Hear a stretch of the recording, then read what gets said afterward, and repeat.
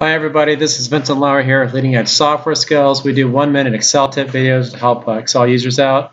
Today's video subject are filters. If you ever have a large data set where you have to go through and sort out certain rows or columns, you want to quickly be able to do so. It can be a real hassle having to do that manually. So filters are a great way that you could quickly select the data that you want to see. What you can do is go to the Data tab up there in Excel, hit that filter option on the top row that you have, and then in there, you can select any column that you want to see. For instance, the title column here. Say I wanted to see sales B. I can select just that row, and that's all I'm going to see. Say I wanted to add in another row, rather than having to select all of them again, I can just go down there and select sales C and have sales B already selected, and I can see that. I used this many times in my last job, and I hope that you'll find it useful in yours. Again, the more data that you have, the better off you'll find that this is going to be for you. Thank you. Take care.